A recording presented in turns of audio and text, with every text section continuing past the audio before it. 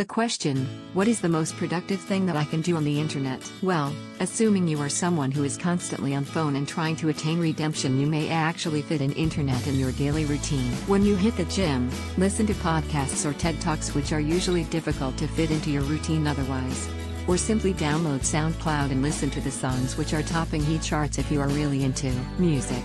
This way you are abreast with the latest developments. Reddit, in Shorts, or any other easily digestible news portal or app which takes only a few minutes but helps you have all the world's musings at your fingertips. Try Curiosity app or learn something new every day with online video lessons, or just browse Quora if you demand interesting and easy facts that will feed your hungry mind, provided you are up for it. For the vast majority of your time, be it studying or watching, you can definitely use internet for content consumption and content creation. Subscribe to the best blogs subject to your interests and read the latest articles which inherently will be to your liking. Try creative writing, actually try or learn the same whenever you free. Personal chores. Set aside some time for your day-to-day activities like banking, shopping, communicating and other errands which require errands.